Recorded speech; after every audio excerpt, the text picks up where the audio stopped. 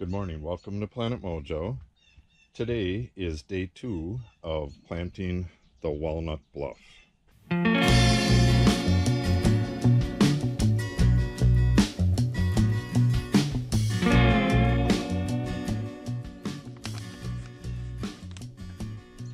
don't know how well this showed last time. Just a little sketch of that area. It's kind of shaped like an ice cream cone. Yesterday I got the prairie smoke mixed with purple prairie clover.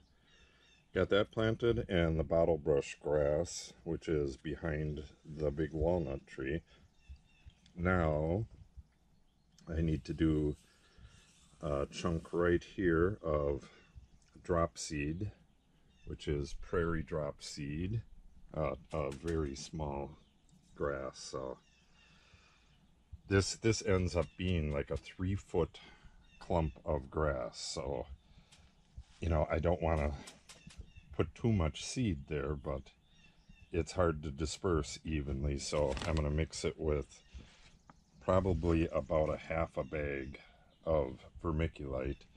And again, this is purple prairie clover. I'm going to throw some of that in there as well. So with the very small seeds like that, I'm going to probably cut this bag in half, and this only needs a tiny bit, and then mix it with a half a bag of vermiculite and go out and throw that. The wavy hair grass, which I have marked here, I only have a little bit of, I only have the 4 plants, so I'm just going to keep that area knocked back until I can get more seed. I don't want to plant anything there for now. So, and then side oats, grandma, along the whole front. That's going to be hard to plant, but I'll do my best. It's a narrow ridge and there's a fence right there, so I'll have to plant it from the other side of the fence because the ladies put the string back up so we can move the horses there in a couple days. So I'll do what I can. I don't know how much I'll be able to film today because I have a ton to do and I got to get it done fast. We have yet again track meet tonight. This is a makeup. The school that we're going to is along the Kickapoo River.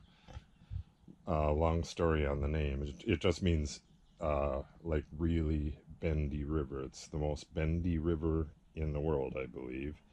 It just zigzags back and forth. But anyways, it flooded, which it does damn near every year, and the school had to postpone the track meet. So it's a makeup meet. We got 3 of them this week, so I really got a rush to get stuff done.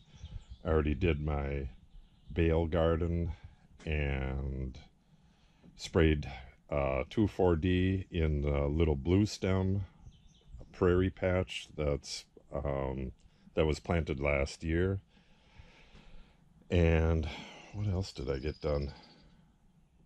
I got a bunch of little stuff done already, and I got to get this done, and then I got to spray a couple tanks full of glyphosate down. It's a little breezy, so I'm trying not to stand in the doorway where it'll mess with the camera. I got to get some good breeze coming through. Wow. I got to get some glyphosate sprayed down by the big oaks back there. Got a lot of little stuff growing up.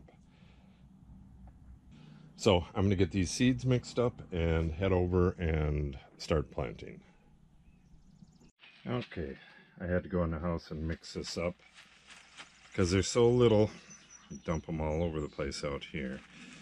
But that is prairie dropseed and the purple prairie clover. Just a little bit, maybe a half a gram of the clover and an 1/8 of an ounce of the prairie dropseed. And I think that's way too much, but it is what it is. I'm hoping some of them grow. The size that they get to, the area that's going to be planted would probably only take 20 plants tops. but with a good amount of seed like this, I'm hoping most of them, or I'm hoping to at least fill the area.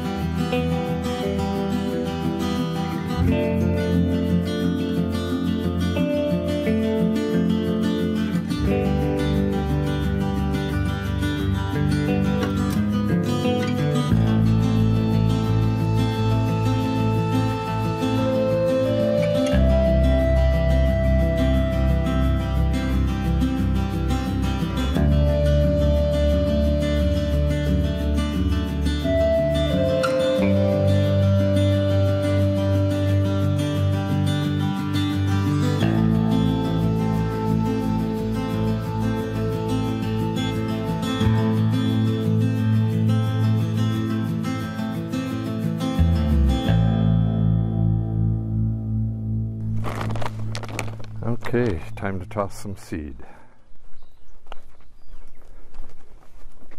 Here is the Prairie Dropseed plot. I still will need to, once anything starts coming up, like right through here, that is like the only way down other than all the way over there or going down and around over here. There's like a natural stairway right there, which I would like to put a few more rocks in there so it's an actual stairway. So when stuff starts growing here, I will have to clear a path going through here. I can't walk in this stuff yet until I drop the seed. Otherwise I will flatten out the surface, and I don't want that. And I also need to make a trail. I don't know, I can probably use part of that other trail or just use that other trail.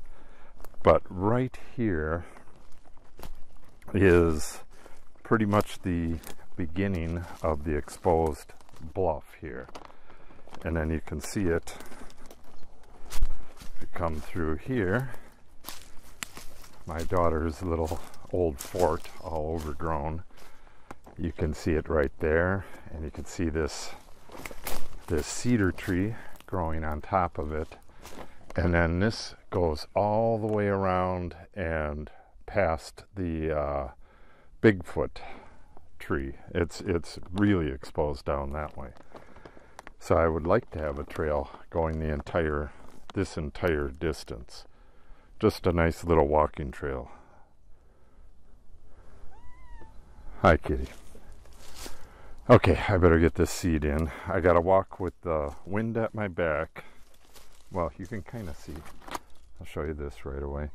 You can kind of see where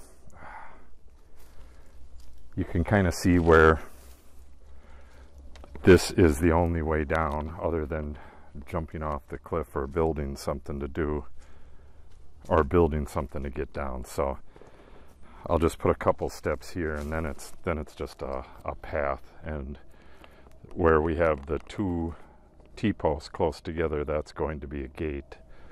So we've had it set up for that for a long time, but we haven't had anything growing in here besides invasive species, weeds, and whatnot, little unwanted trees. So wind at my back, which it kind of is right now. We got a wind coming from the due north, so I'm going to have to go side to side and work my way up to the top. you have the wind at your back so that your seeds drop in front of you. The windier it is, the closer you got to get to the ground. It's kind of a pain in the butt. This is our new cat. So I got 2 cats that follow me around and stand on my feet. I don't know what the heck it is with standing on your feet.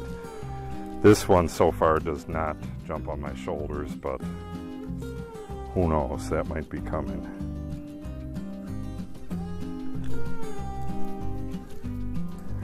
Okay, let's get planting.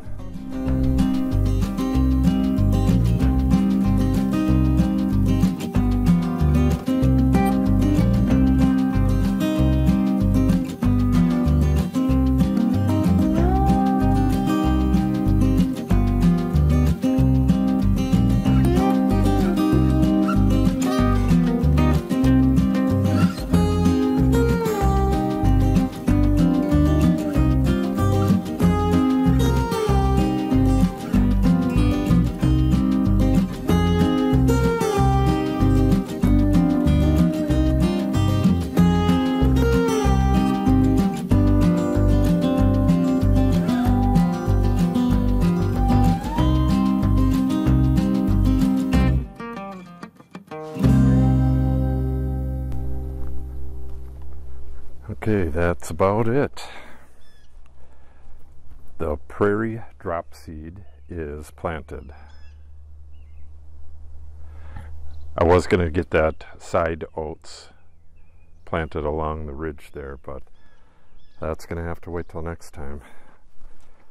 I went a little too long on the last one, and now I got to make up some of my day job work. So I wanted to take a look right down here. Yeah, you can barely see the bluff right there. I got to get rid of, there's like 2 dead trees and then just a giant tangle of hawthorn, which is invasive species.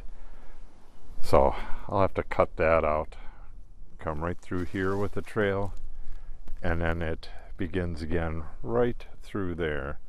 So just clear out, well, this is going to be cleared out anyways, but just make it easy to walk on so it's not on an angle. Just take a little scoop of dirt and move it over a little bit and make a nice walking trail. As soon as you do that, deer will go on it as well. They like to take the easy way.